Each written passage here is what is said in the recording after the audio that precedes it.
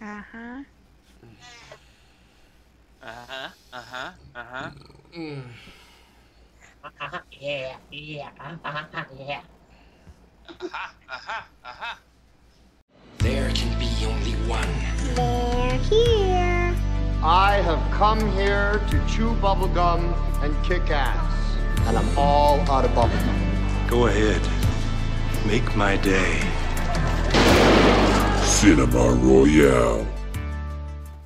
Hello, everybody. This is Cinema Royale. I'm your host, Mike Mixtape. This is the podcast. We keep it classy most of the time. Let me introduce you to my brother and sisterhood of cinema here. First up, we've got James Sullivan, also known as Hummitude. Tonight's broadcast is brought to you by the gurney person in the toy aisle that showed up when I wasn't at work today. This is a true story. Gurney. A gurney person. Someone was actually pushing a lady on a gurney through the toy aisle. My neighbor was a witness to the whole thing, and they came over and they talked to me about it this evening, and they were just like, "Does this sort of thing happen all the time?" I'm like, "Well, last week we had a lady with no arms and no legs come in a wheelchair,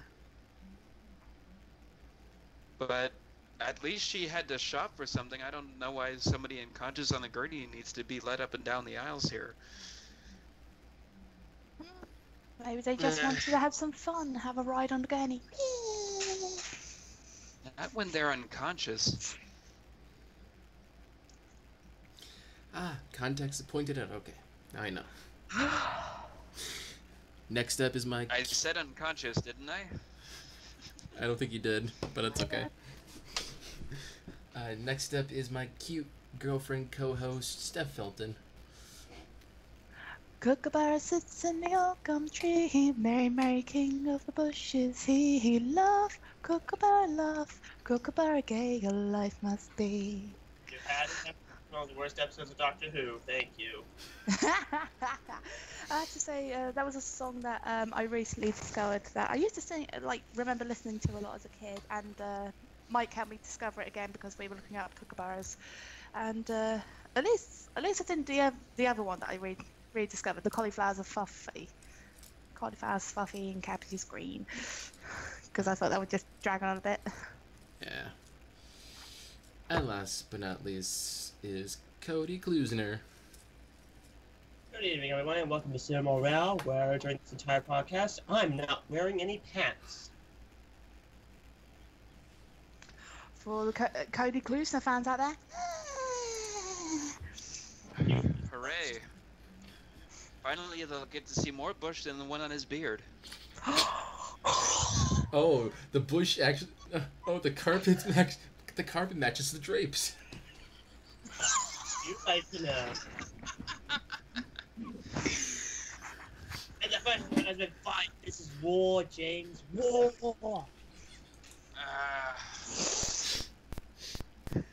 Whatever you do not shave that chin. Oh, God. I shaved everything else, see?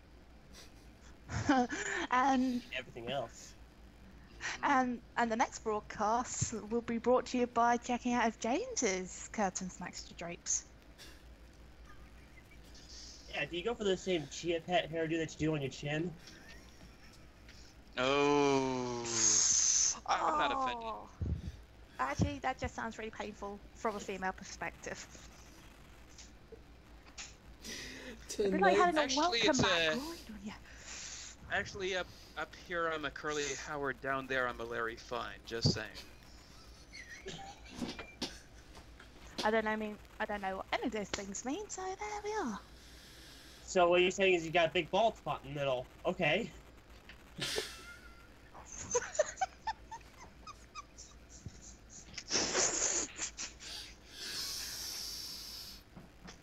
Yeah, up here I have a bald spot. See? Imagine if you were James's girlfriend going down on him and you'd be like, wow, Cody Klusner was right.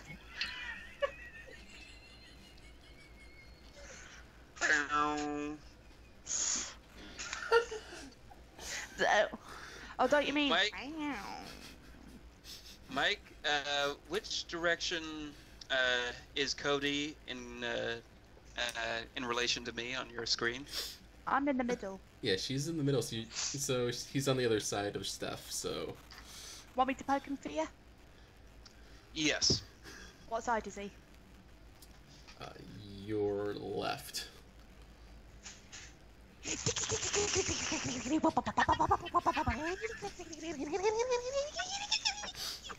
Thank you. That'll do, Steph. That'll do. Oh, you're a naughty girl. Or if you're on this side, that'll do, Steph. There you go. That's perfect. Perfect. Okay. Alright, so... Tonight's episode, we're talking about biographical / docudrama films, because there's some biographical films that are docudramas, which is documentary dramas. But biographical films are quite popular when they try to adapt a movie based upon this person's life or something that happened in our line of history in the past. There's plenty of them out there. There's a shit ton. They always make them. Everybody gets their own biographical film at some point. So we've got a handful. I'm waiting for the Cinema Royale story to happen. I was about to say that. I was about to say, like, someday we will have our story. Who knows? But it depends who will play us, you know. So that's a good question. That's a good question. I want someone good looking to play me. Someone who looks better than me, you know. First person makes a carrot top joke gets smacked. Yeah, right now. People in the comments below, who would you want us to be casted as? Who would you cast for the Cinema Royale story? Leave a comment down below. So, like I said, we have a handful. Take note, people. I want someone less uglier than me. Someone who's like a celebrity, hot AF, but can pull off the betrayal of me, which is not going to be an easy task. I'll tell you now. She's right. Yeah, it's true. Can I get Matthew McConaughey to play me? Alright. Matthew McConaughey Screw that. Others the first one to see it. Screw that. I want Jason Statham. He's more bald than you. You got more hair than Jason Statham does. And he's English too. It's like, oi. Yeah, James, the whole point is you have someone better looking than you, not uglier than you. Aww. Well, for me, I'd go no higher than Weird Al Yankovic. Thank you. I think he would. Yeah. Honestly, I mean, he's got the hair and everything, so he's just got to like ginger, stick a beard on himself and some glasses, and why, hey. Yeah, I could think Jack Black would be fine for me. So. There you go. A little side story there. Let's move on here. So we are actually. I think I would have Jennifer Lawrence play me. Why not? She's good looking and she's quite funny, you know. So. She kind of does have your personality in a way. Where's the paper? I don't know. She always plays. She always goes on record saying she plays characters who are more interesting than herself. That would be Steph. Sorry, that just made me feel squeezed. It feels so good about myself. Thank you, James. It's true. So true. But can she sing? That's the question. Ooh, that's a good question. But we'll save that for another time for discussion because Steph, guess what? Me first? You get to start it off. Yay, because Sam's not here. Okay, so I'm technically kind of bending the rules with this one because mine wasn't actually a film that was released in cinemas. Mine is actually a television film, and this is probably the point where everybody boos me off the podcast. So I'll just give it 5 seconds just to let everybody boo me off.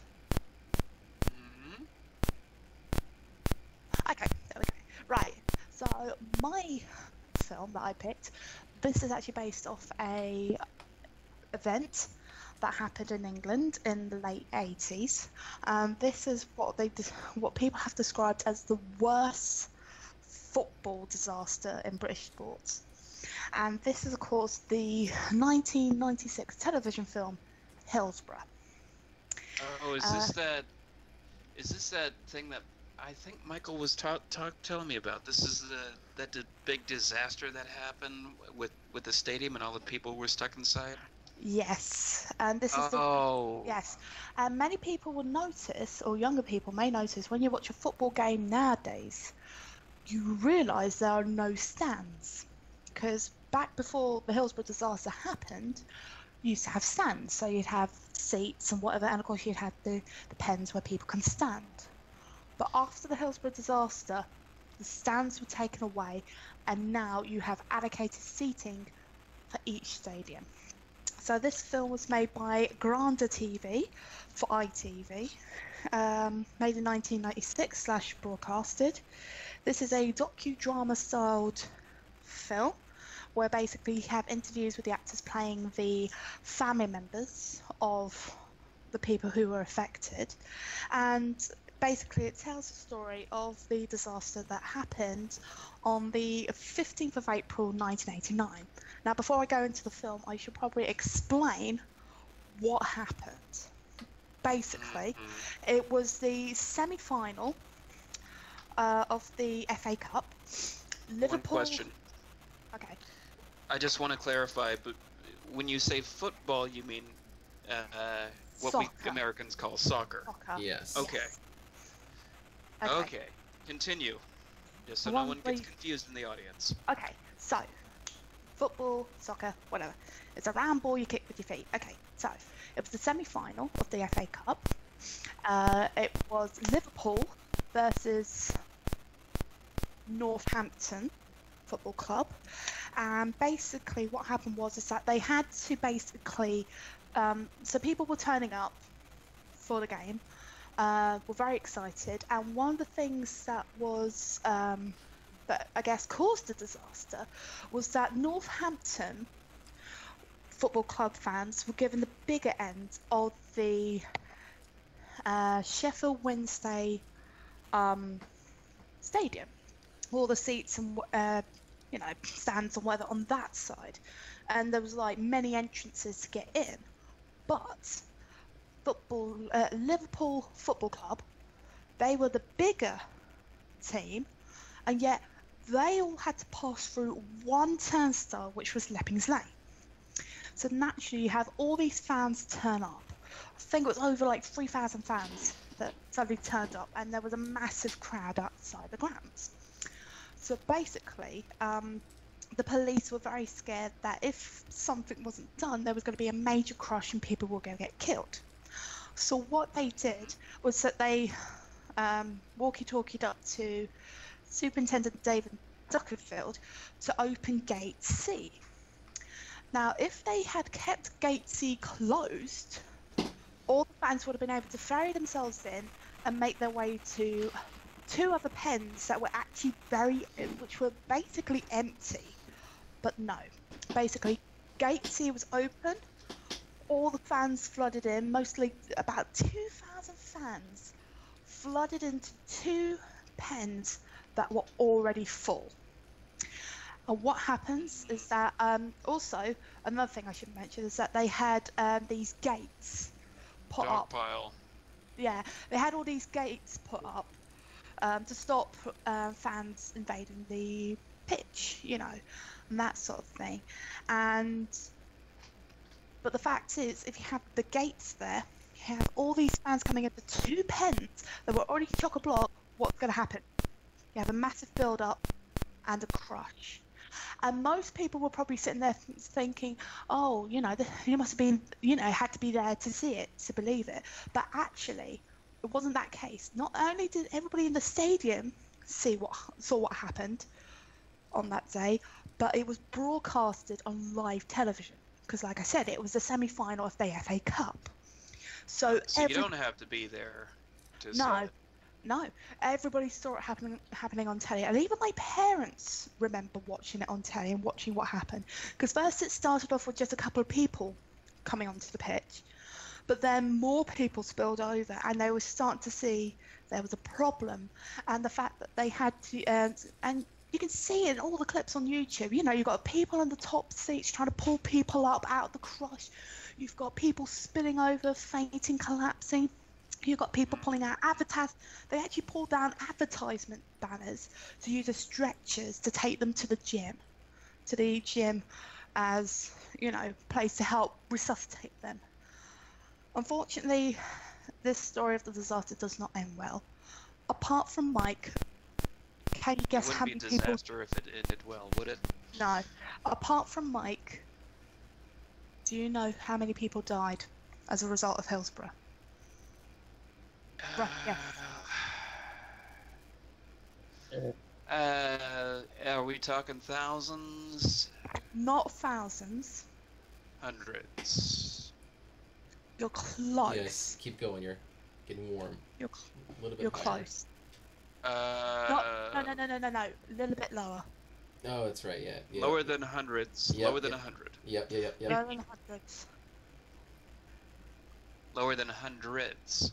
So that's like 100. Maybe up over 100. No, under 100. Under 100. 50. 60, 75. 90. Stop poking me in the butt, Mike. You're close. I feel like we're playing a morbid game of the clock game from Price is Right. Higher. Okay. Lower. Okay. Okay. After the last person to die in 1993, after being in a vegetated state for 4 years, 96 fans lost their life.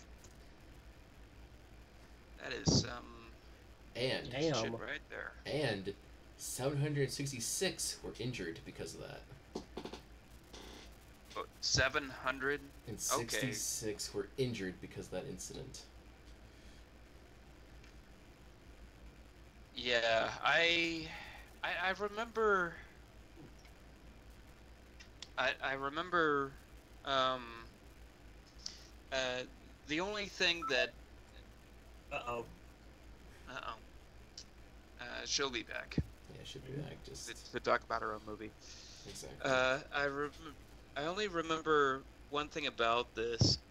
Very little about this particular event, and that's because not too long ago, Michael Kimpton, a friend of mine over in the UK, we've had him on the show before during the Hanna-Barbera episode. Mm-hmm. He came on, and he and I were talking one day. He told me all about this particular incident, and it's kind of there was so many legal repercussions after this that it's hard to know. It's really hard for me personally to know who to blame here, and it seems like when you blame I don't know all the facts personally, but when you blame everyone but the people who were trying to evacuate the stadium, it's really oversimplifying. It's really oversimplifying things. I think they narrowed it down to specific planners who needed to be essentially legally reprimanded for this. And I think they went to jail. I can't recall. But yeah, how much of that do you put in? How much of that do you put on the people in charge of the event, and how much do you put on how much blame do you put on the people who who were actually in the audience who were trying to evacuate. Sorry about that, Steph. I was trying to take the lead on the conversation. Okay. So essentially Yeah, what I sorry. said was, how do you, how much blame do you put on the people in charge, and how much of the blame do you put on the people evacuating? Well, the thing is, originally, the fans were blamed. Basically, as you see in the film, you see like some of the policemen that have been called. It's like pitch invasion, move, Liverpool in, and you hear someone say, "Let's smack a few Scousers, but it wasn't that kind of fighting. It was actually people dying, and they say that people were fighting, but they were actually fighting for their lives. So then, a couple of months after the disaster happened, the Sun put out an article with word from the police. Basically, the police were blaming the fans, saying how they forced their way in and they were robbing the dead, peeing on them, beating up policemen and stuff. But it turns out it was not true. None of that? None of that. And basically, it was the police that were to blame and have always been to blame. So then after Hillsborough, they had an inquest, naturally. And one of the things that happened was that there was a massive cover-up by the police. And so basically, with a massive cover-up from the police, with the inquest, they had 3 verdicts for it. Accidental death, unlawfully killed, or open. Do you know what verdict they went for? Accidental death? Accidental death. And then basically, Well, yeah, so that's it's what accidental. It seems like. Yeah, but the fact that there was a massive cover-up from the police, they couldn't put the unlawfully killed verdict in, which a lot of people would say because of the police mistakes and stuff and all the stereotyping they did. Basically, it came out accidental death. But then in 2012, a new inquest was opened, and they actually had evidence to back up how dangerous the ground was, because in 1981, I think it was the semi-final once again, basically they showed those pens and they showed people, there was overcrowding, so there were people spinning out. Luckily there was no injuries or anything like that, but it was showing how dangerous that stand was and how, the police just let people go through there. And they were making up the police were making up things saying like, oh, they were drunk, they didn't have tickets and stuff like that. Many fans did have tickets, and the fact they made up how the fans were blindsidedly drunk and stuff. Most of the people that died were youngsters. The youngest person to die was 10 years old, and the oldest one to die was 67. So then recently, I think it was last year, 2016, or the end of 2016, or beginning of this year, they finally have come to a new verdict, which was unlawfully killed. So now there's been prosecution put against the police officers and people who were in charge on the day. I haven't heard anything. I think Duckenfield was, I can't remember what it was, but he couldn't get charged with Hillsborough because for some reason I cannot remember, which is ridiculous. They should just, lock that man up and throw away the key. So that's the information about the disaster itself, and of course they made a film about it. So like I said, it was made by Granda TV for ITV in 1996, and docudrama. So you have like interviews of people that were related to the victims and tells the story. And you've got some fantastic acting in here, including Christopher Eccleston, who plays Trevor Hicks, who was the father of Victoria and Sarah Hicks, and you've got Ricky Tomlinson, who played John Glover, who was the father of Ian Glover. And it follows the families of 4 victims. You've got Adam Spirit, who was, well, I think some of the names have been changed for identification, but you've got Adam Spirit, who was 14, Sarah and Vicky Hicks, Sarah was 19, and Vicky was 15, and Ian Glover, who was 20. And basically, another thing that didn't really help the Liverpool fans that I've got to mention was the fact that actually the Liverpool fans didn't have a very good reputation for being a well-behaved fan club in a way, because of the Heysel Stadium disaster that happened in 1985. I don't know how many people were killed or injured, but the fact that apparently it started off as a riot caused by the Liverpool fans, and people trying to flee the riot. Oh, this is Christopher Eccleston, the Ninth Doctor. Yes. Yeah, that's Same, the one. same Okay. person. Yeah.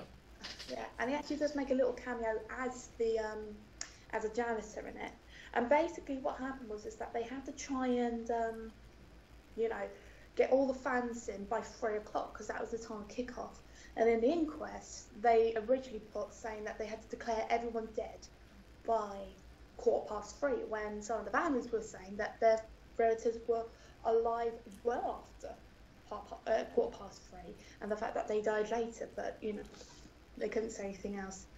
So with this film, I have to say, at the moment, this is one of my favourite serious films that I will watch every now and again, because I discovered this film back in 2014 when I was sort of interested in this event, and doing research on it. And everything about this film has been done perfectly. I mean, you've got fantastic sets, props, costumes that were very accurate to the time zone. Because, I mean, even though this was filmed in the mid-90s, it's an event that happened in the late 80s, so basically, you've got things like the glasses, clothing, things like that, the cars, and 6 years can make a lot of difference. Oh yeah, because I mean, the acting is fantastic, because the actors have to show a lot of emotion, because you've got things like the emotion, there's emotions in all spectrums. You've got the grief, the anger, the heartbreak, everything, and all of that was just captured amazingly. People didn't overdo it in places; they just did it perfectly, as if they were going through that scenario themselves. Because you're not going to sort of be sort of relatively calm, but you're not exactly going to be over the top. But they just do it perfectly, and they do it realistic. And there's some really good scenes in it that you can really kind of show how things have affected them. There's a couple of scenes. One of these scenes I've written down here, but there's about 3 other scenes with Trevor and Jenny, who were the parents of Sarah and Vicky. You've got one where the mum doesn't want to wash the bed sheets because she can still smell her daughters and everything. And it really ends up as a big fight where Trevor's trying to kick the door in, and Jenny's trying to hold it up just over bed sheets and stuff. And also there's a scene where they're splitting out the stuff between them, because Jenny says she wants to move to Liverpool to be closer to the girls. And Trevor's like, oh, but we can't, we haven't got enough money for it. She's like, no, I want to move to Liverpool. So, they end up splitting up in the end. Because, and a lot of people did.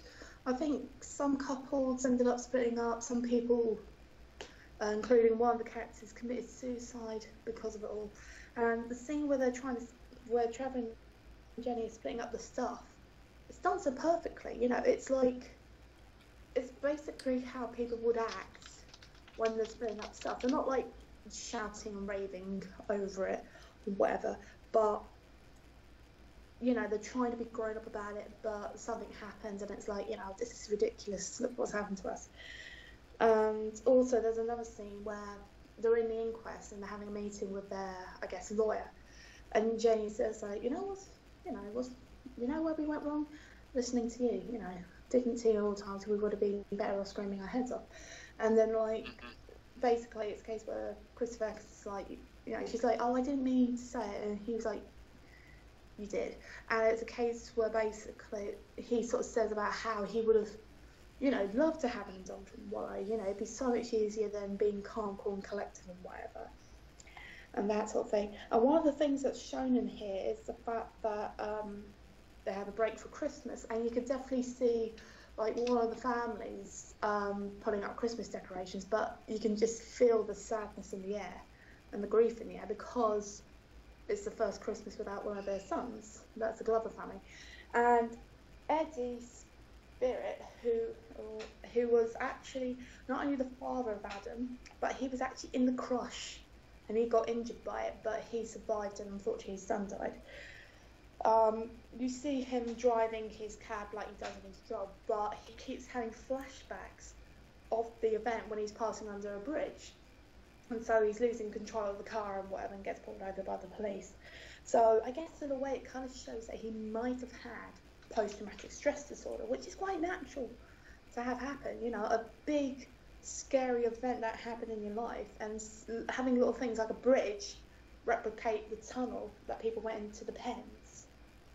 Oh, That's yeah, perfectly I see. normal. That's perfectly normal to get, you know, to have emotions over. And, you know, everything, like, all the actors in this film were brilliant, including the people that played the police and everything, you know.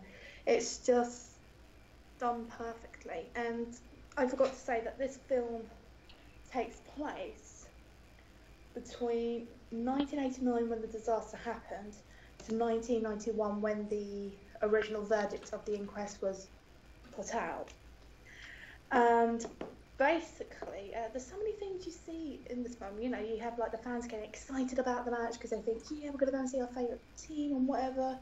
And the music in it, like one of the main themes, basically, it has a kind of neutral vibe to it. You can listen to it in the credits scene at the end. It has a kind of neutral vibe. It has kind of a little bit of excitement, but it also kind of shows a little bit of sadness because you don't know, because you know this big event's going to happen, especially when they play it when you know, the families are getting ready to go to the match. You know, it's like, oh yeah, this is really exciting, but everybody knows what's going to happen next because we all know how history's played out. And so basically that's what I sort of have to say on the film. I highly recommend it if anybody's looking for a biographical film about football and whatever, or about any sort of major event that happened in England in the last, well actually this happened 28 years ago, so basically roughly the last 30 years, this is the film for you. I mean, it's about an hour and a half long, but it is fantastic in every element. Well, here's the other question: is that you have to ask yourself: is it accurate to the story? It sounds like a bit of a stupid question, but that's when we get to my pick later.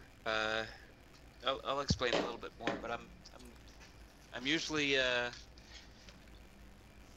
bit. I'm one of those people who just sort of says, "Is this how it really happened?" Oh yeah, I do believe that it is very accurate. Like the inquest and everything, how the disaster played out. Because I mean, they use clips from the like original television broadcast, and when you see like how they acted out, you know, outside the stadium and in the pens, it is very, very accurate. You know, the fact that you see people running about trying to save people, you know, the amount of ambulances that made onto the pitch, and in the inquest how the families are very angry about what happened and trying to put their information forward about what happened and everything. And, you know, it's very much accurate. You know, I don't think there was any bit that was kind of dramatised in any way, and I'm sure they must have like asked the original families or whatever that were affected about like how was your life like after Hillsborough, you know, and that sort of thing. I'm not sure how they kind of wrote the film, but I guess that's probably what would have happened. How was your love life after that? Oh. Oopsies, wait. Sorry, I'm having really bad problems with internet here, but you know. But So how was your sex life after the event? how's your life been affected after the disaster? That's how they did it. Probably better. Yeah. So I guess that's all I have to say on this film, and I'm going to swap back to the laptop because my phone is going to die if it's not careful. Okay. See you in a bit. Yep. Damn it, wrong pipe. Sorry. What I was going to talk next, because here's the thing about this. It's because last semester, actually, I had to write a essay about a picture, a historical event picture that's like iconic. Yeah, they had to like analyze it and talk about what's inside the picture. And I was trying to figure out what it was to do. Steph's like, do a picture from this event. And I was like, okay. So I found a picture and I did it as an essay, and I had to turn it into an editorial, which is on my YouTube channel, which you can check out. And I made a video all about that event in particular. And with my research, it is a devastating event, and I was flabbergasted with all that commotion and stuff. And I found that yes, there was that film that Steph talked about, and there's actually recently BBC released a great documentary, up to date information about the whole event and what went behind it, all this stuff, and it's a great documentary. There's a lot of great information you can get from watching that as well. So if you're kind of curious about the whole event, I would actually recommend finding the documentary from the BBC that they did last year, I believe. So I kind of have experience with that. So with this stuff, I kind of know a little bit more about it. That's good. So you would recommend this movie also? What's it called again? Just Hillsborough. Hillsborough. Climbing up on Hillsborough Hill. I can see the city lights. I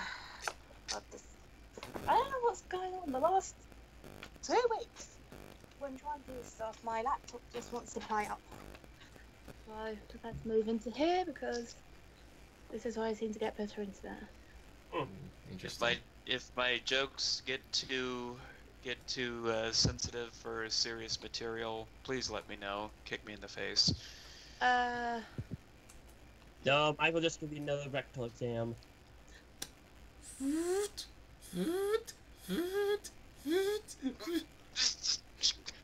Okay, again, from my perspective, you just fingered Steph's belly button.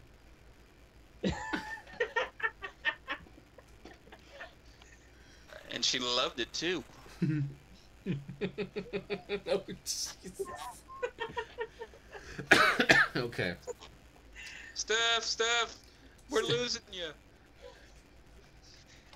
I won't do it.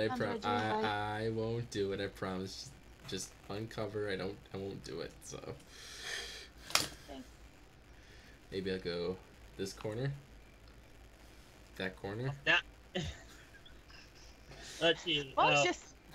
Mike's just fingering everybody tonight. Fingering bad there.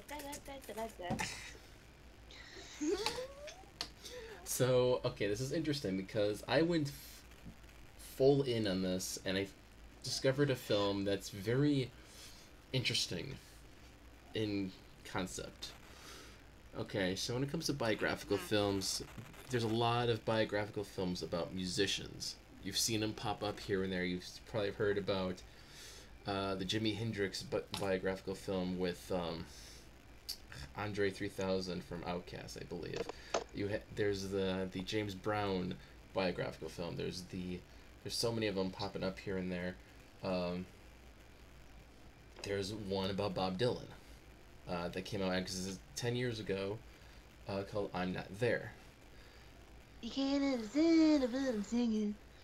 It's interesting. I've wanted to see this particular film because I hear, isn't this a movie where there's several different parts that are composites of different pieces of Bob Dylan's personality, but not really a biopic? It's interesting because Bob Dylan's life is if you follow his life goes through many different personalities and different sections. And so I learned about Bob Dylan a lot actually through this. It's interesting. It's not really. It's like if you don't know about Bob Dylan, this might confuse you a bit. But there are 6 actors playing different like personalities of Bob Dylan during his life. Oh. So because each era, well not era, but like each section of his life has a different personality, different persona per se. So you got 6. Oh, it sounds a little bit like a sort of series they did a couple of years ago over here where they documented the Queen's life in different ways, and they had 4 actresses play the Queen at different stages of her life. Yeah, more or less. I should look this up actually on Wikipedia because I'm trying to think about. You have, like I said, 6 great people playing different parts of Bob Dylan's life. Fun fact: besides The Dark Knight, Christian Bale and Heath Ledger star in this film. So before The Dark Knight, they actually appeared in this movie. They're not on screen together, but they are kind of intertwining with stories. Christian Bale plays one part of Bob Dylan's life, and he's like the rocker of the era for Bob Dylan. He's Bob Dylan's rock side. He plays Jack Rollins' persona of Bob Dylan, where he's trying to, like I said, this movie is complex because you're trying to understand each era, each persona of Bob Dylan, and they kind of intertwine. And actually, with the Christian Bale, Jack Rollins portion of the film, it kind of looks like a documentary. Actually, they have interviews with people. You have a news broadcaster doing the thing, so it's kind of, the film's kind of intertwined, like I said, a docudrama, because it has like a documentary feel to it. Heath Ledger, however, plays a actor named, give me a sec here, by Robbie Clark, who portrays Jack Rollins in a biopic, and there's a film within a film called Grains of Sand. So you see Heath Ledger's side of it, where he's played Jack Rollins, and he's going through his life, playing a part of Bob Dylan in a way, and it kind of each era of. So okay, Jack Rollins, Christian Bale. Jack Rollins depicts Dylan during his acoustic protest phase. Heath Ledger plays Robbie Clark, an actor who portrays Jack Rollins in a biopic and becomes as famous as the person he portrays. He experiences the stress of the marriage he went through, reflecting Dylan's personal life around the time in 1975's Blood on the Tracks. You have other actors as well. You have Kate Blanchett. You have a female playing a male role, playing Jude Quinn. Quinn closely follows Dylan's mid-60s adventures and his dangerous games into an existential breakdown. And Kate Blanchett, she has won. Her portrayal in this movie is like phenomenal. Like, she gets into the character. Like, you can see and each actor has like a Bob Dylan mannerism, like the voice kind of, in a way. You can hear the Bob Dylan voice coming out of the actor's mouth. Trying to sort of talk a little bit like this. Just a little bit, not too much, not too heavy.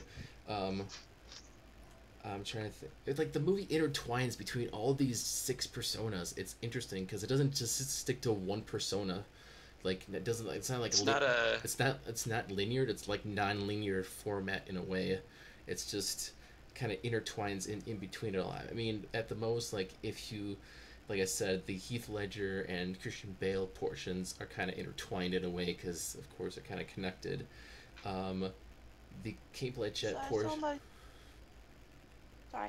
It's almost like anthology. In a way, yeah. I think there are. there is Richard Gere plays Billy the Kid, which if you don't know, Billy refers to Dylan playing the role of Alias in the Western Pat Garrett and the Billy and the Kid. So it's kind of like the Western side of Bob Dylan, in a way. So you see like Richard Gere playing Billy the Kid, and it's in the small town of Riddle, and it's like this old timey town. So that's that. It's, I mean, like you see when you see his like part of it come up, he loses his dog right away. Like his dog named Henry, and he's like, Henry, get back over here, Henry. And like at the end of the movie, it kind of comes to circle actually, because he hops on a train, and all of a sudden the dog appears again. It's like, Henry, come on, Henry, and the dog's like, oh fuck this, I ain't following you. It's just I'm trying to think. There's two more actors. I'm sorry. Actually, you might know Ben Whishaw. Ben Whishaw, who is the new Q in the Bond film. He's in this. Yes, he plays Arthur Rimbaud. Rimbaud is depicted as a man being questioned and responding with quotes from Dylan's interviews and writings. So you see him just sitting at a desk, and some guy's interviewing him, and you see him pop up with quotes and, you know, things that happened during his life, you know. And then, this is the strangest, okay, I shouldn't say strangest, it's kind of bold. The last casting, you might not know the actor, Marcus Carl Franklin, but he's a black kid actor.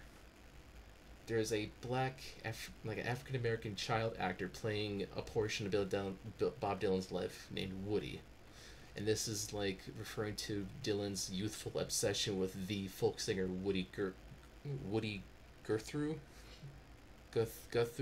Yeah, so, you know, he's traveling on the train, he's got this guitar case with him, it's weird, it's like, okay, you cast a African-American child actor to play this youthful side of Bob Dylan.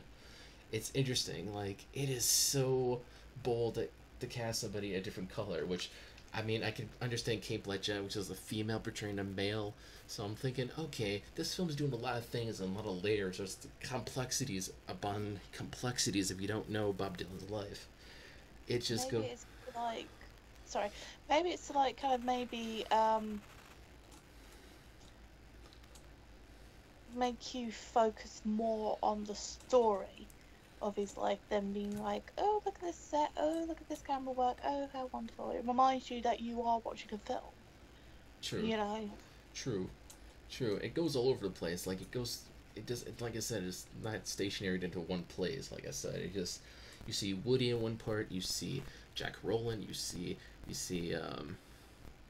Robbie Clark, and you see, like, it go from all over the place, and it kind of, like, gives you a message that Bob Dylan, he's not just a protest songwriter or a folk singer. He provided a little bit of something that the world encapsulated by what he brought when it comes to his music and what he did in his life.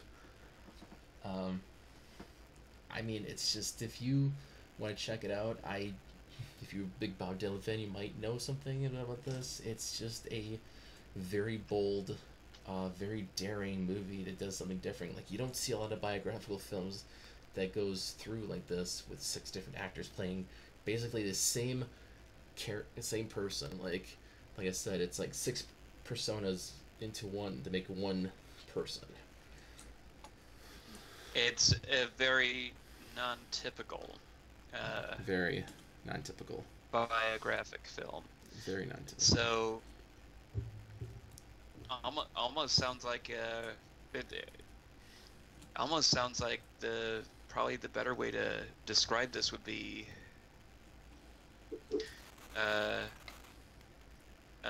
as not as a biopic, but more or less a story that's inspired by. That's a key word there, inspired, because during the credits you see inspired by Dylan's music and life, because you do hear a lot of Bob Dylan's music throughout the whole feature. Like, there be, I guess, those songs are at the like try to depict the year and time of each like little persona of Bob Dylan. So I've heard a lot of Bob Dylan music, so you get to hear a lot of it if you're a big fan of Bob Dylan's music. Yeah, like I said, I say like you're doing biographical / docudrama because that's kind of the same vein, because most biographical films can be dramas, and like I said, in my film there's a little bit of documentary portion of it trying to depict one side of Bob Dylan. So it's not a true biographical of Bob Dylan himself, but I chose it because it's a different angle on the genre itself. Okay. I remember I remember kind of wanting to see this movie back when it was out. It's already been 10 years, jeez. Yeah, it's 2007. 2007. Actually, what is the exact date? I believe the exact date, November 21st, 2007. So it's 6 going on 7. No, it's 9 going on 10 years. So, it was directed by Todd Haynes, actually. Todd Haynes has done some stuff. He has done Poison Safe, Velvet Goldmine, Carol. No, he did Carol from 2 years ago. If you've seen that, that was at the Oscars recently. And this, I wanted to see Carol, but it just never got around to seeing it. So yeah, and actually this year he's got a new movie coming out called Wonderstruck. So based on a novel of the same name. Ooh, Wonderstruck! Yeah, that's coming out next month, so I figure I'd talk about Todd Haynes. I mean, I'm just like, if you're interested in Bob Dylan, I'm Not There is probably something you might be interested in seeing. Okay. Well, I'm not a Bob Dylan fan, so who knows when I'll be able to sit down and watch it. It's 2 hours and 50. Oh, It's 2 hours and 8 minutes long. So you want to sit through a 2-hour movie about Bob Dylan's personas? You can go for it, people. Speaking of like a docudrama biopic, let's go to Cody. Well, all right, Codester, what do you got that's so bold? From a dark disaster to an interesting biopic, now on to something fun involving science fiction.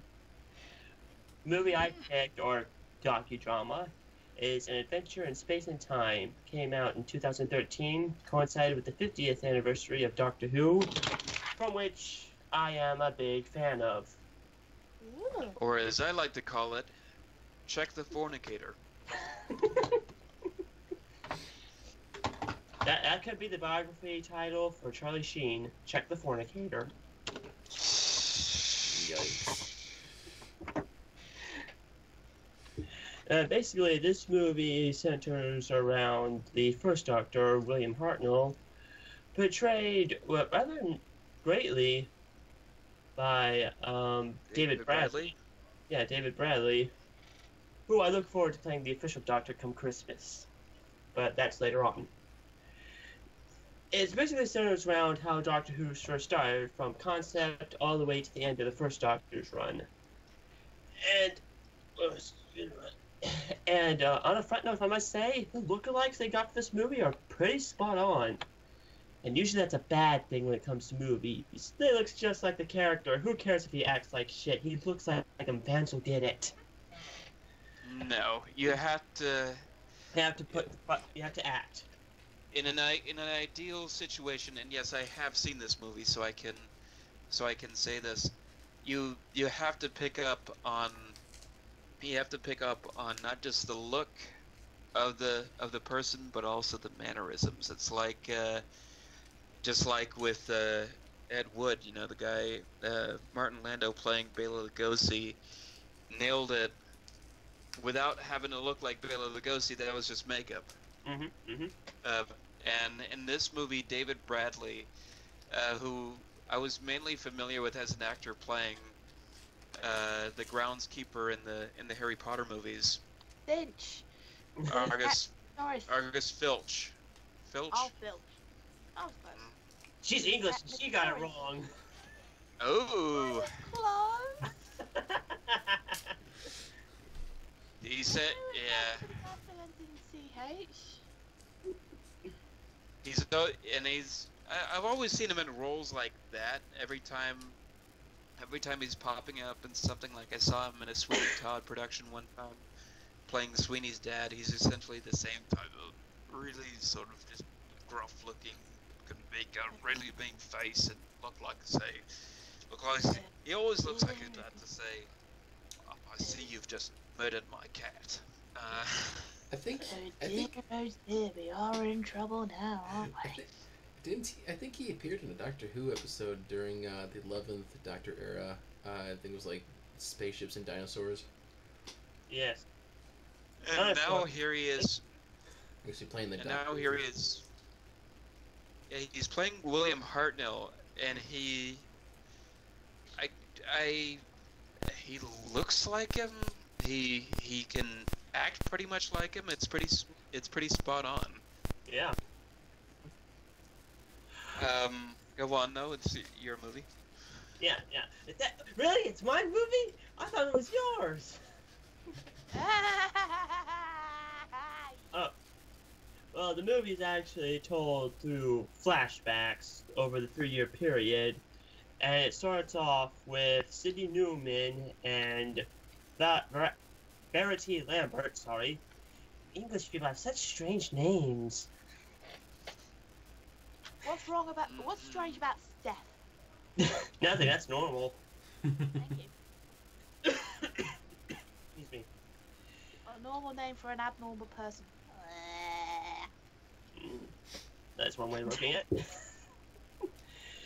Anyway, it starts up with the concept and the beginning of how the show is made, and I'm not sure how historically accurate. I want to say it is, but the BBC really didn't have much hope for Doctor Who in the beginning to begin with, at all, from the looks of it.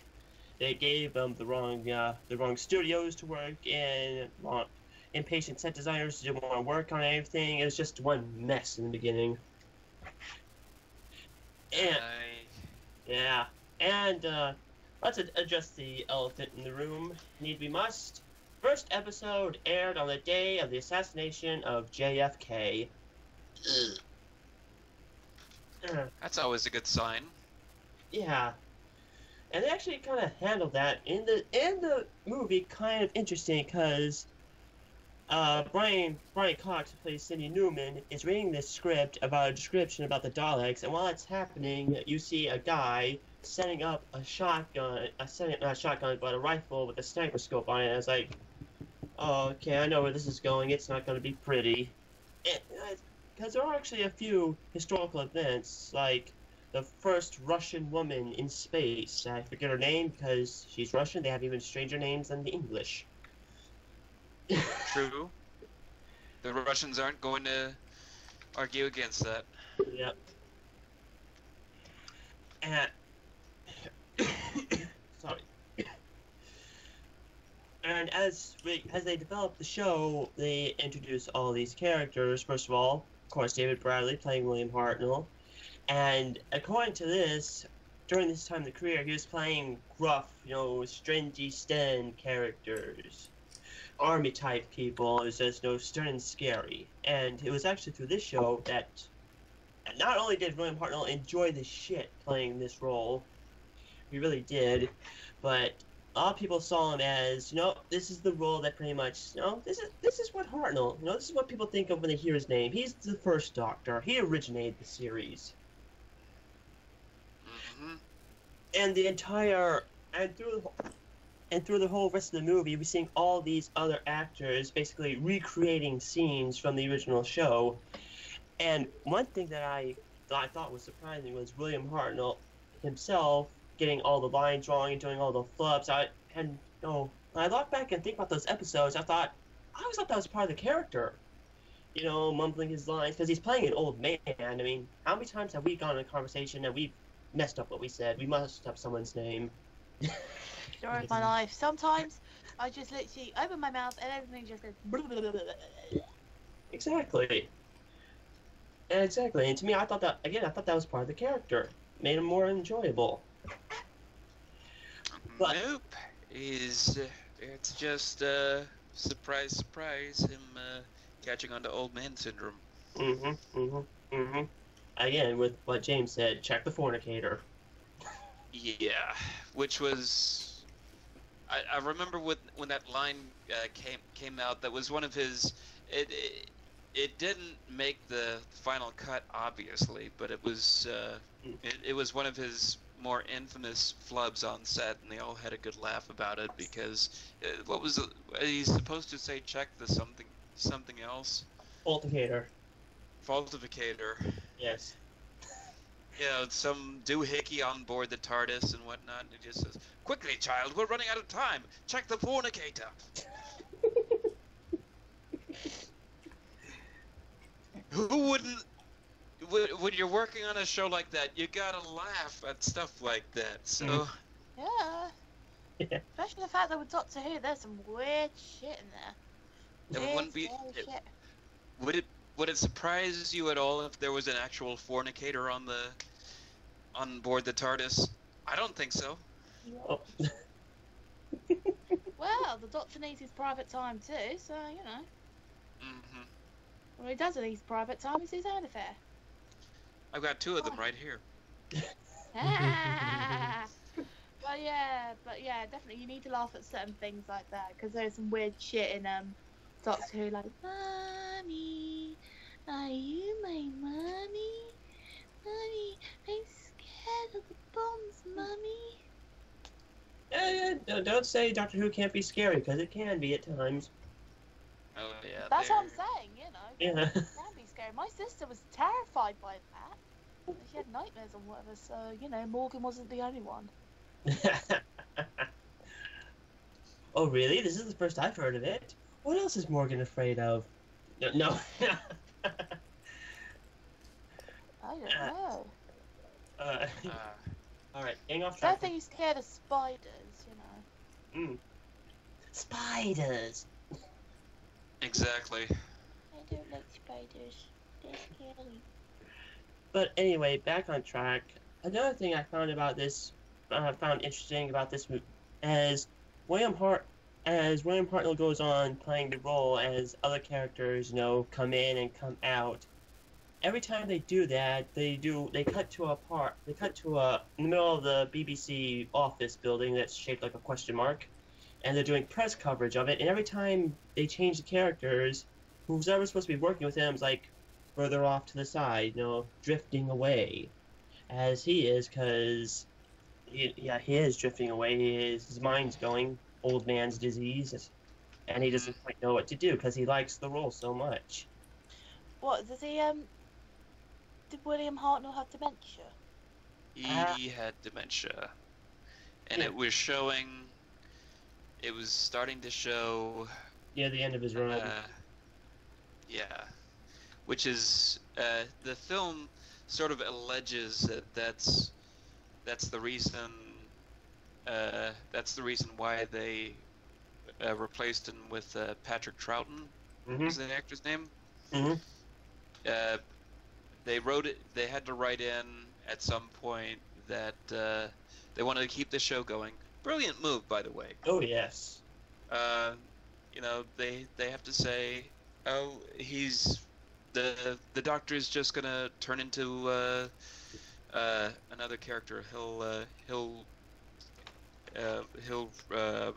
regenerate. He's an alien. Regenerate. He's an alien. We'll say that. We'll keep the show going. And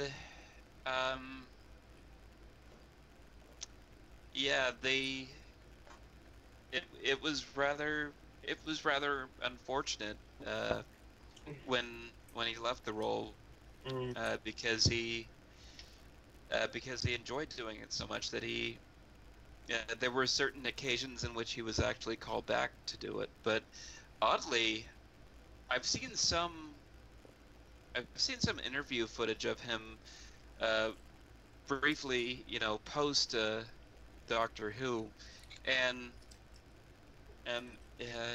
he there was at least a period of time where he just sort of brushed it off and said, that was really nothing. I'm an actor. I can keep going, and I'll do something else that'll be better than that with the rest of my career, you know. Yeah. Sadly, he never did. Yeah. So it kind of makes me question a little bit of the integrity of the production, but I do believe, or the portrayal of the events, but I do believe that, generally speaking, he must have enjoyed playing the character. Oh yeah. Yeah, because I believe around the time it came out, I saw an interview with his granddaughter, who's still alive, and according to her, he did enjoy the role. He said it was one of his favorite roles he's ever done. Well, there goes that theory.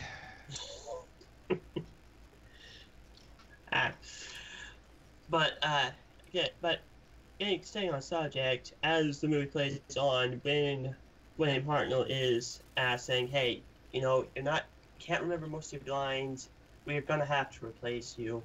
David Bradley actually does have a touching scene where he's standing in front of the fireplace and he's just sells it, saying, he doesn't want to go, he doesn't want to leave the role because he likes it so much.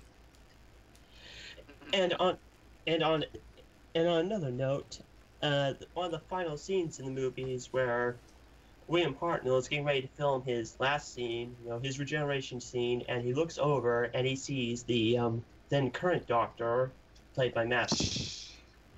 Yeah. See, a lot of people are half and half in that scene. Some people like it, some people don't. I will not lie. I would be lying if I didn't say this. When I saw that scene, it did bring a tear to my eye a bit, because I thought, oh, damn, man. Even if Matt Smith wasn't really there, he was green screened in poorly. I mean, one second he's standing on one side of the TARDIS, the next shot he's standing right in the middle of the damn thing. It's like, how do you do that? How are you phasing through matter? What is this? Who do you think you are, Doctor Who? Ah! No! But yeah, I actually kind of like that scene. And the movie finally ends with an actual clip of William Hartnell saying one of his more famous quotes from the show. And all in all, I say this was actually done pretty well. I want to see more docudramas like this documenting each Doctor's progression through time. They might have to make the Tom Baker's a two-parter, but but yeah, this movie starts the beginning of what will become one of the longest-running sci-fi shows ever. Yes, I'm saying that, Star Trek. You can suck it. Doctor Who is better. Oh. You've just started a flame war. Bring it! Come on! And I'm looking forward to the Christmas special, where once again, the Doctor's going to regenerate. And I don't care if he's going to regenerate into a woman. I actually look forward to seeing what she can do. Yeah, when they announced that and they were like making a big deal of that it's going to be a woman this time, I'm just sort of like, so? What? I will say this. The first boob joke that I hear from the Doctor, I'm leaving until we get a new one. I've gained boobs, but my hair's still not ginger. You lost your arms in battle, Doctor, but you've got some nice breasts. That's enough. We need a ginger Doctor, damn it. Needs to be a ginger. I was just thinking, every time the Doctor regenerates recently, and he's like, my hair's still not ginger. I'm like, Cody, you can play it. Ah. Oh, sure, insult them more. Make them American. All right. They're like, no, we'll take the woman. Well, there was that time in the 90s when they tried to make a TV movie. No! No! I mean, you could do it in a Dick Van Dyke way. I'm gonna save this planet. Come on, K9, let's go. Palm again. No! Oh, give him some credit, Give Paul some credit. Come on. I mean, why they don't give him a break? Like create a spin-off series called The Time War with Paul McGann. Duh. Yeah. I have to say, like, you're gonna find this really weird, Cody. As a I'm British armed. person with tea running through my veins. I'm not a fan of Doctor Who, but my family are. And the thing is, about the news about the Doctor being female, I don't mind. I think it's going to be pretty cool, and it's nice to have a change, you know. Yeah. The fact that, you know, I think it'd be good, because then the role can open up in the future for other female actors. Oh yeah. I mean, they've hinted at this before, you know, throughout the past couple of seasons. And yeah, you can be white, you can be black, fat, thin, woman. I'll be very interested when they do a she-male Doctor. That'll be interesting to see. Steph will definitely become a fan when that happens. Hug, hug, hug. Fuck you. So yeah, if you're a Whovian like me, you enjoy it. Yeah, I highly- yes, definitely go see it. It's a good fun. You'll laugh, you'll cry. You know, you might gain some new insight onto Doctor Who. Yeah. I will quickly say now before we move on to the next film, just to get this out of the way, I'm not a fan of Doctor Who and I'm not a fan of James Bond. And I'm British. Google that shit. Oh, double burn. Oh, okay. Doctor Who. Oh, Doctor Who is one thing, but Bond, the gloves are off. Ow. I'm on He's got claws. Well, what about Red Dwarf? Oh, Red Dwarf. I do like Red Dwarf. Okay. Now that's a Okay. blue alert. Sir, are you absolutely sure? That does mean changing the bulb. What about Red Dwarf USA? I saw the little sort of documentary on it on the season 5 DVD pack. But Okay. yeah, we should stop that. I mean, we tried Doctor Who, we tried Red Dwarf. Americans should just stay away from stuff like that. We can't do it right. yeah, they've done the In-Betweeners. They've done The Office. I mean, have you seen that Death Note movie? Don't start. Don't. I mean, I can see the steam coming out of his ears. I've heard in the past people don't like the freaking live-action Japanese version of Death Note. I'm sitting there going, not anymore. I have a newfound respect for these movies. Yeah. Anyway. Yes. On a side note to movie makers, stop adapting manga and anime. So far, you are I don't know how many, but they all suck. Okay. Come on, Speed Racer's a guilty fucking pleasure. Yeah, if you're on acid. I didn't have to Sorry. be on acid. Sorry, Yeah. what's your guilty pleasure, babe? Speed Racer. Oh, okay. Speed being the word. That's the only decent one from all of the bunch. Everything else, yeah, I can understand. I still have to see Ghost in the Shell. Yeah. I was about to say, what about the new Ghost in the Shell? Yeah. Yeah. Scott Johansson in a skin-tight suit. Yeah, what else is new? But I tell you what, like, when Mike was talking to me about the new film and whatever, and everybody's like, you know, kind of having their picket signs because of whitewashing.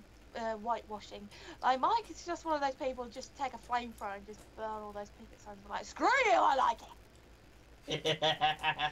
Shut up, you fools. She did a good job. Like,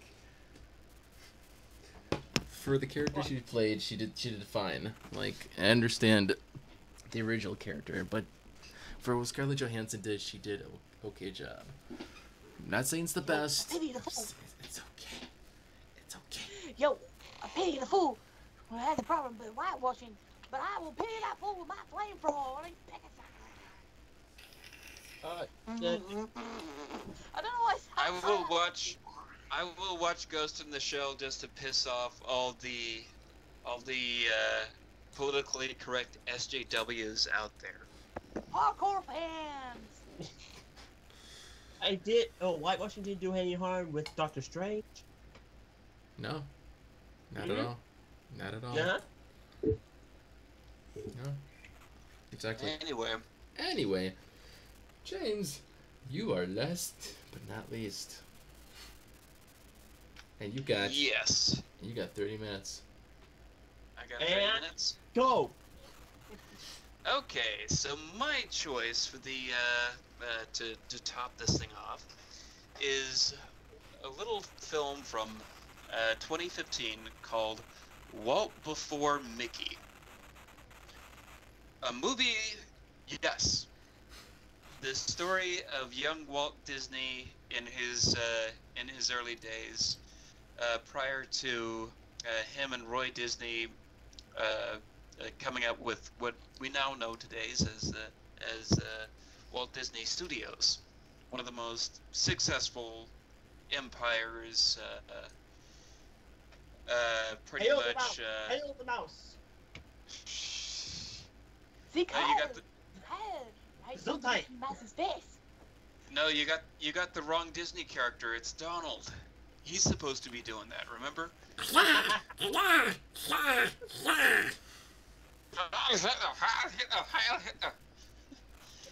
Okay. One of the greatest Disney moments ever to be censored. So, Oh, you say that, and some comedian did an impression of Donald Duck getting a blowjob, Yes. and it wasn't Mike.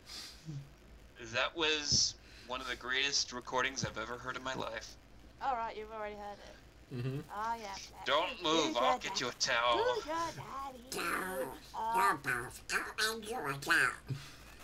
Oh yeah, play with my balls. Play with my balls.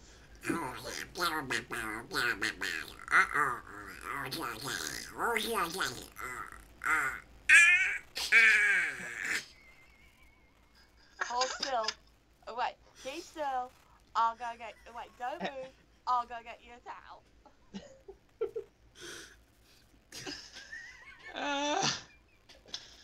Okay, before all that, Yes. okay, this is a 2015 film starring Thomas Ian Nicholas in the role of Walt Disney. For those not familiar with that name right off the bat, if you were a 90s kid, you may remember him from Rookie of the Year.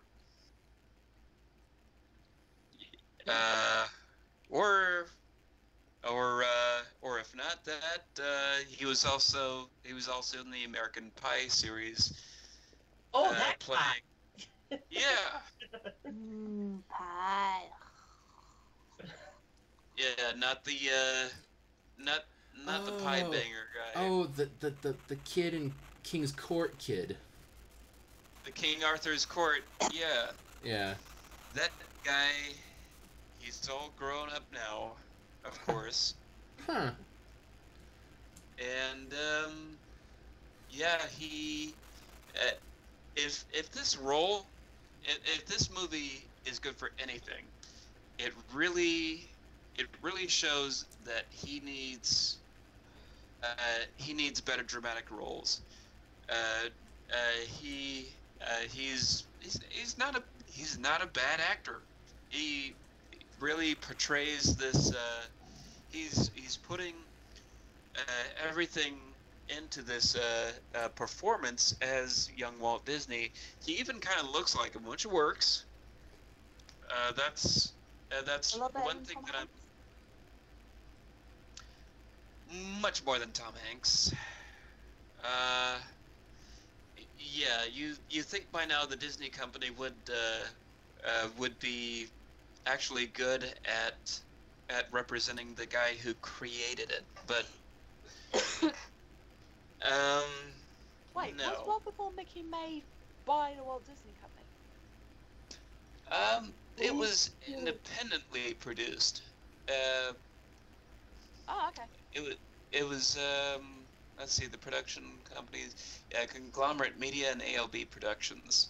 So they have the rights to talk about all the really early stuff about the company. I don't know who funded this exactly. It wouldn't surprise me at all if the Disney company funded these guys on the side to do it. It's actually based But- on a book too.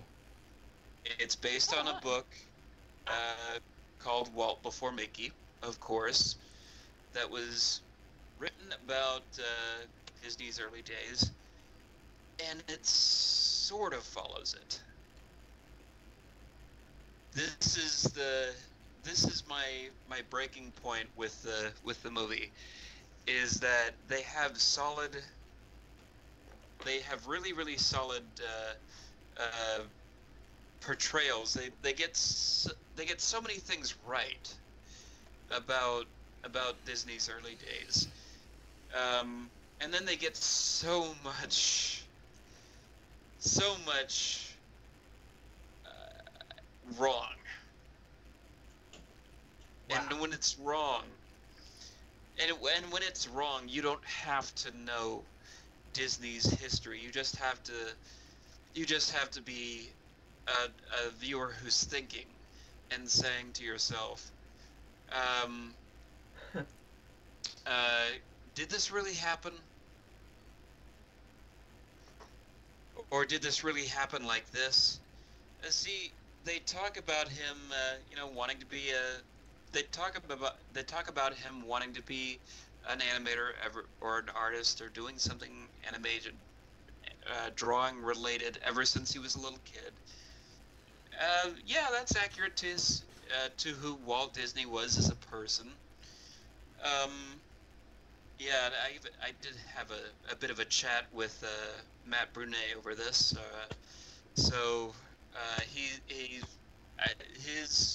His thoughts over it were a lot more. I'm a lot more forgiving of it, I guess, but at the same time, I do find it to a degree insulting. When you change the aspect, when you change the of the story, when you change the events that happened in a biopic, and you pass this off as a true story, it's to me it's particularly insulting to the people who are involved, because you're telling them that their life story is not interesting enough to be made into a film. If that makes any sense whatsoever. Am I wrong here? So, no, I don't think you are. So, jumping ahead a bit, you won't recommend this movie to anyone? I'm not gonna recommend it per se. I'm just gonna say, proceed with caution. Go in with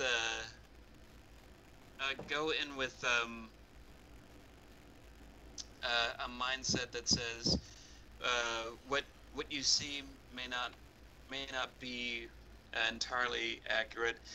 Yes, he did do the Laugh-O-Gram Studios in his early days. Hello, Steph. Steph is back from the bathroom. Yay! Yay! Welcome back. Thank you.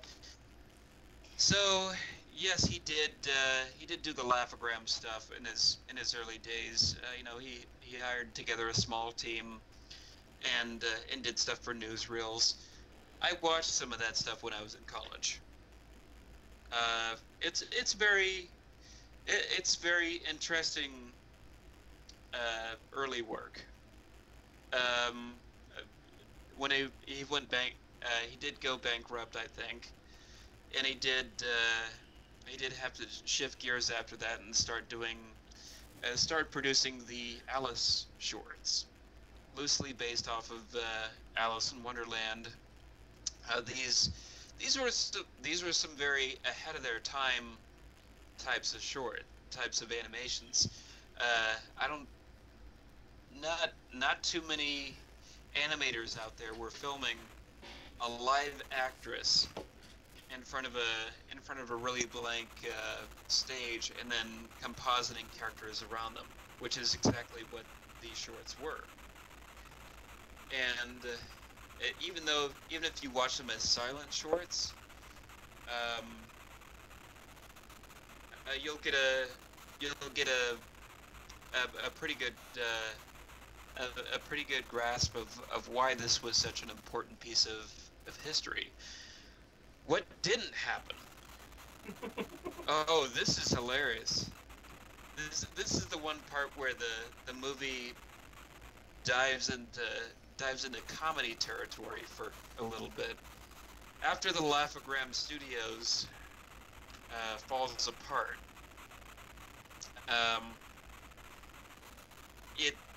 the movie makes it look like everyone bailed on him. Well, you know, they make it look like he was completely homeless and poor and disheveled and eating out of trash cans. Wow. For a little while. And this is where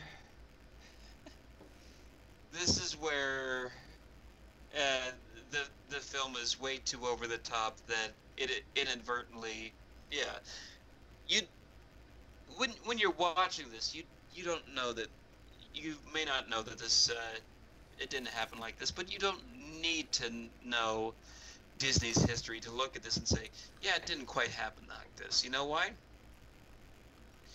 Because he's kicked out of the Laugh-O-Gram Studios with him, and the one thing that he takes with him is a little mouse that was in the studio. And he puts it in his shirt, and he's like, well, at least I still have you, little buddy. Which is kind of weird, but apparently Walt Disney was scared of mice, and yet he was able to create Mickey Mouse and that sort of thing. So he was scared of mice. Well, apparently, I don't know. See, that I wouldn't have known, but he goes out to live on the street, and the only friend that he has is a little mouse that he put in his shirt pocket, and he's going through trash cans and getting half-eaten sandwiches. This did not happen.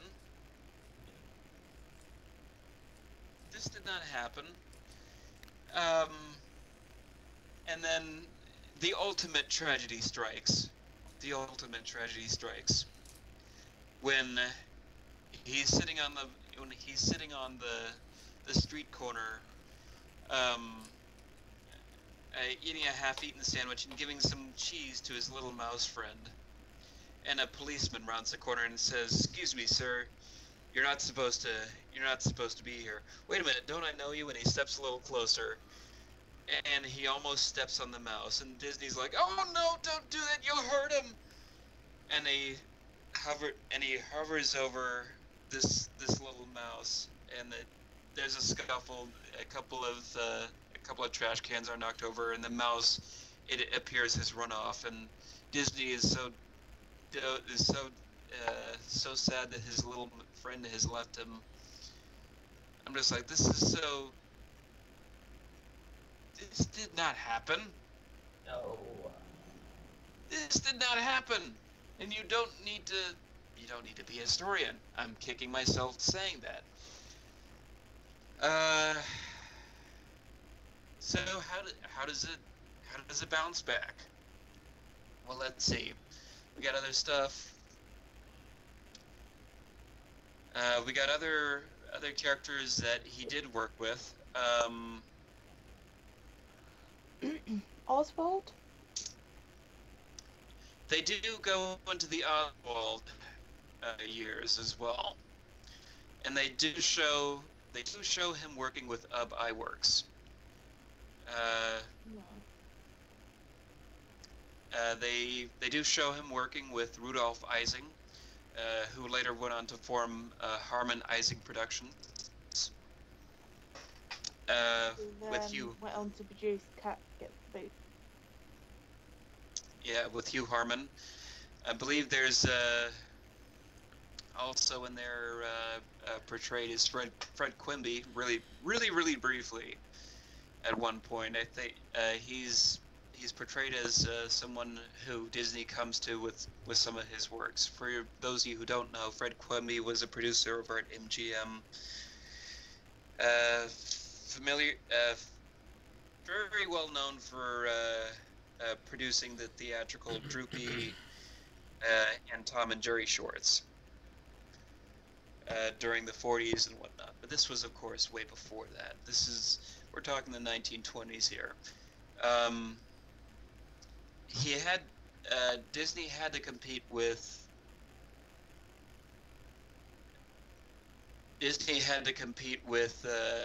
Felix the Cat and stuff like that. He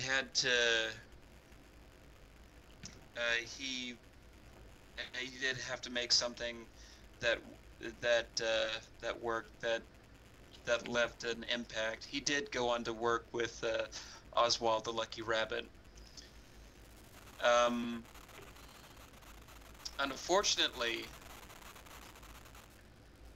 Unfortunately, for some reason, I was always told that he created the Oswald character. The film sort of makes it look like he didn't. It was a role that was a character that was inherited by him, and he does work for Charles Mentz, who is a producer funding his stuff, who lived in New York, who sends a mustachio twiddling a man by the name of George, I think, to come and overlook the production of the shorts.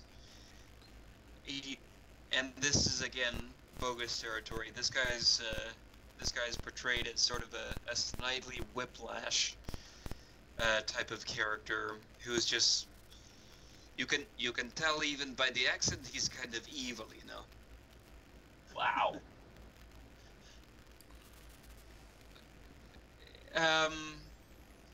Something tells me about this is that this part of it might not be accurate. So what you're getting here is, it's more like an adaptation of the life of Walt Disney. A very bad adaptation. But not an actual but not an entirely accurate portrayal. The performances are great. The events, generally speaking, are and in their history, as shown, they are accurate, but not. It's probably about 50% there. So, would you fault that on being the script and screenplay mostly? I would fault that. I would fault that in part of the director. I would fault that in part of the screenplay writers. It's not, huh? I need to say director because this is interesting because the original director dropped out of the movie and they actually hired another director to replace him or her, and I couldn't find the original director, but Kua Lee replaced the original director. He's a Vietnamese director, and this is his first directorial debut as a director. So he had so much to do with this movie. He tried to do it so much to make this movie work. And to his credit, it's not a half-assed production. It's just in terms of accuracy, that's where it falls apart. Mm-hmm. Right. So I mean, I can't blame him because the director didn't know much about Disney except for animation. He took 11 days to take over the micro-budgeted effort for the movie, but he devoured the 400-page book, which the movie was based on, in 2 versions of the script.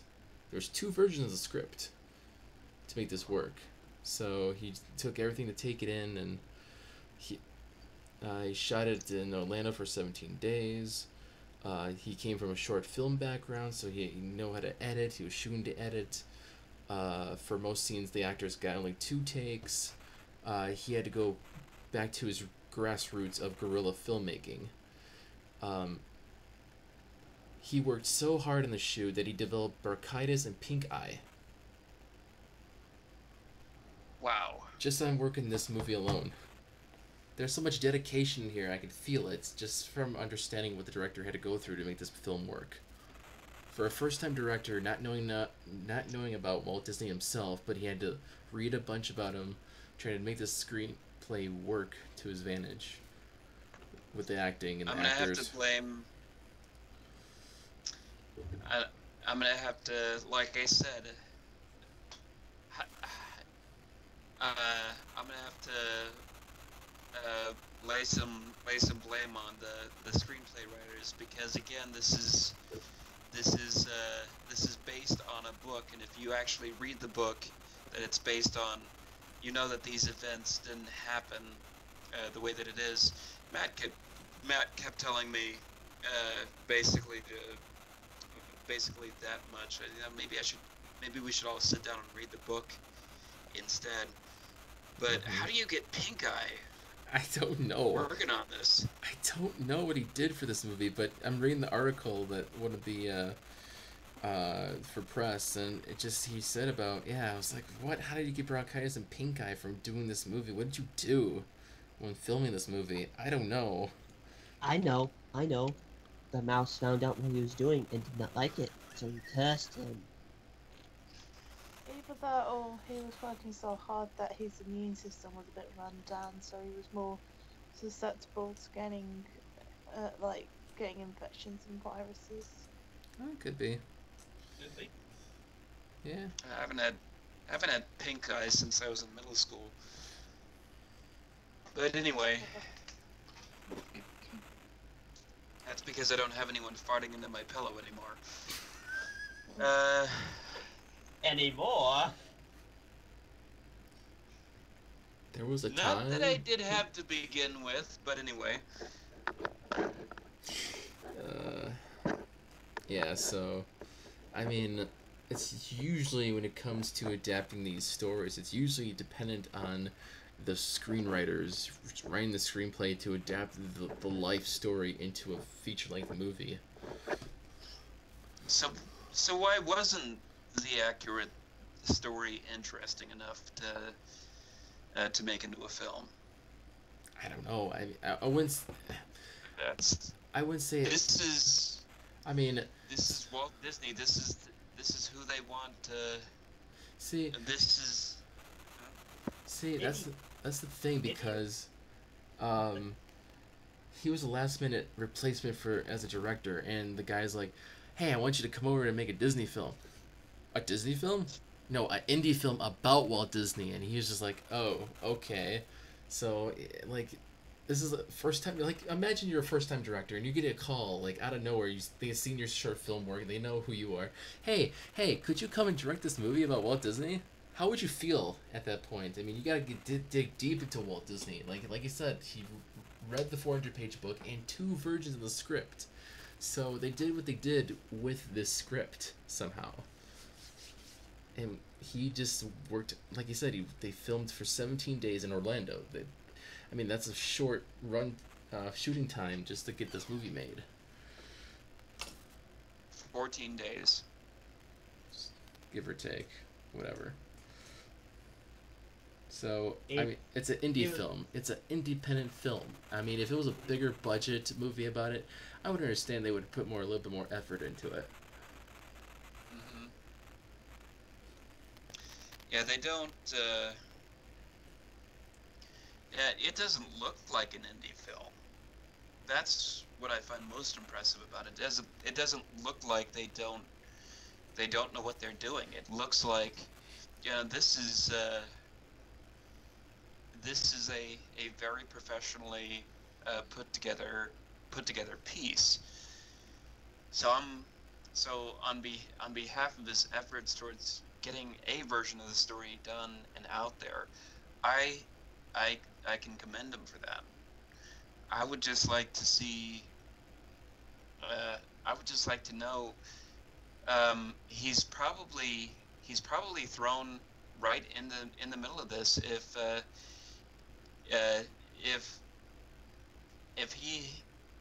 he only had 10 days to prepare for this thing,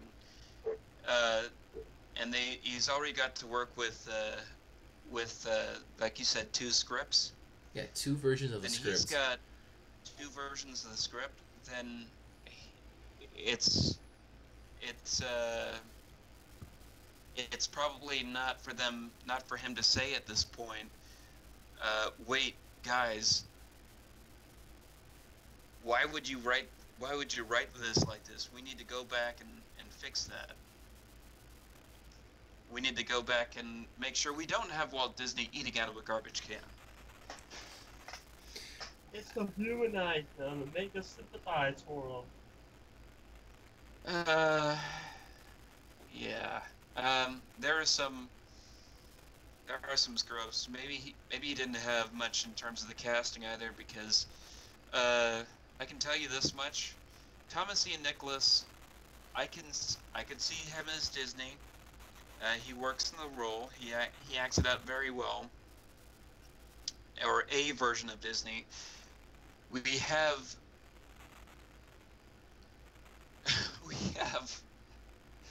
playing in the role of Roy Disney, his brother.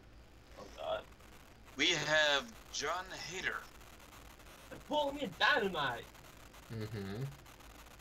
Who's playing it with the same voice that he does with every other role. Essentially, he's not completely losing it. He's not going 100% Napoleon here, but you can definitely tell that that's who it is playing the role.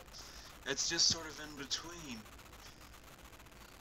And I'm kind of baffled by this choice. Maybe they just sort of thought, oh, we'll try him and see if he can put on a dramatic role here.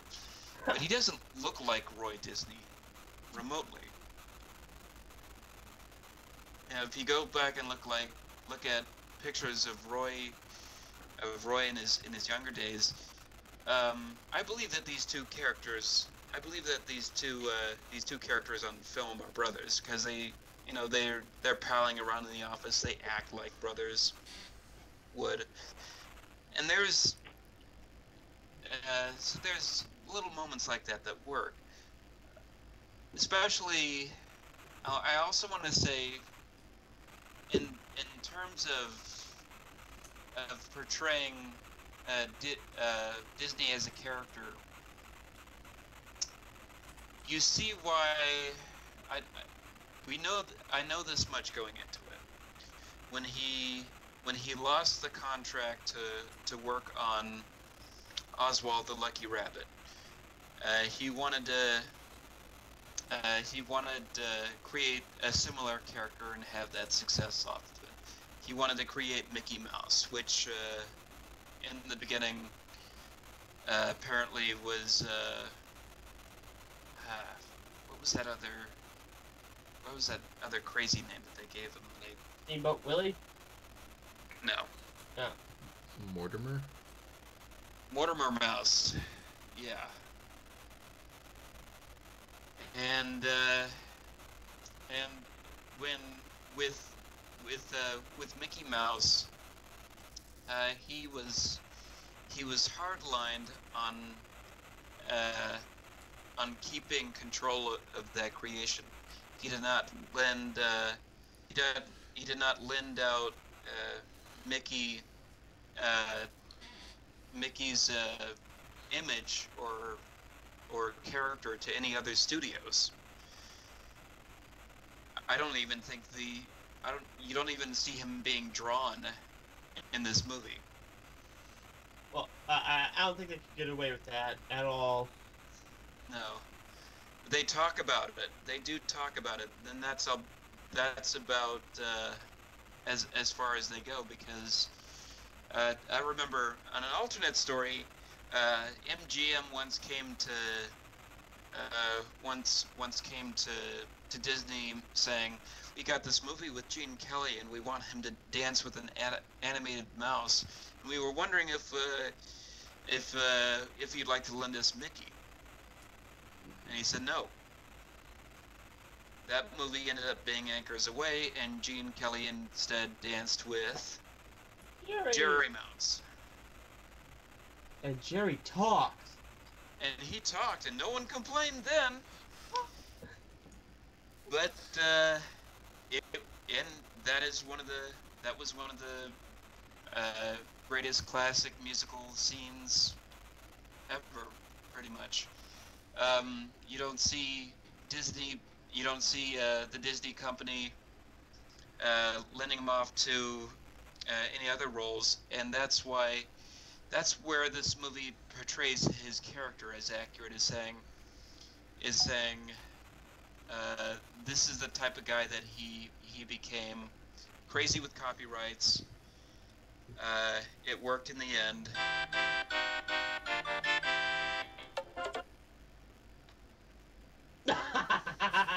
It stopped it there 1 second.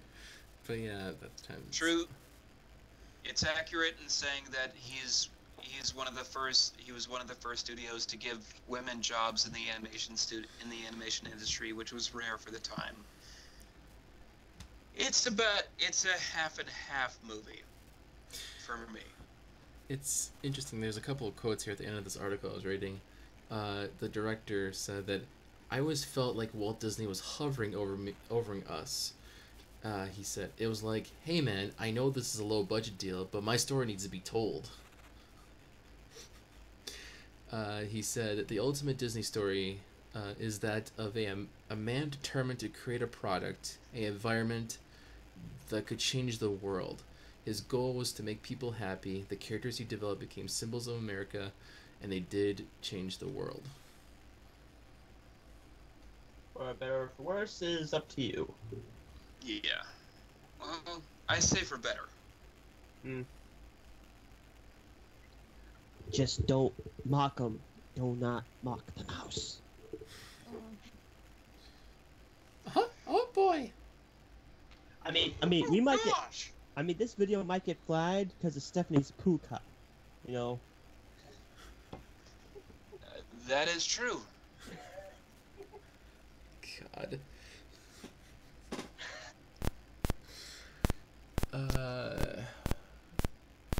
Yeah, so that is basically it for this podcast. I mean, there's so many other biographical films out there. We could probably pick and choose a lot more to discuss, but maybe we'll save this, pin it onto the wall for another time.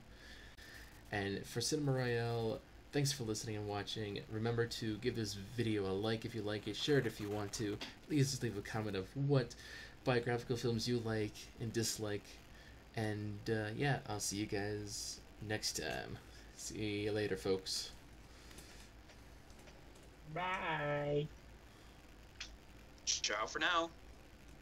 So dramatic, and see you in November. Bye.